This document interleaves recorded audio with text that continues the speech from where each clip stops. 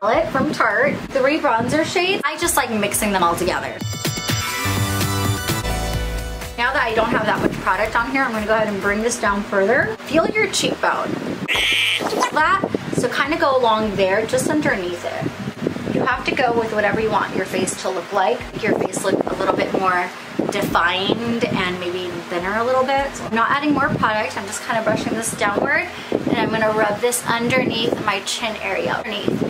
Not really going into the neck, it's kind of just adding a slight line of shadow right underneath. Anytime you feel like you go too harsh, just take a semi-clean foundation brush and just kind of pat around it.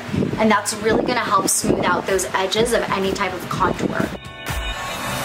That way it looks less harsh and more, you know, natural.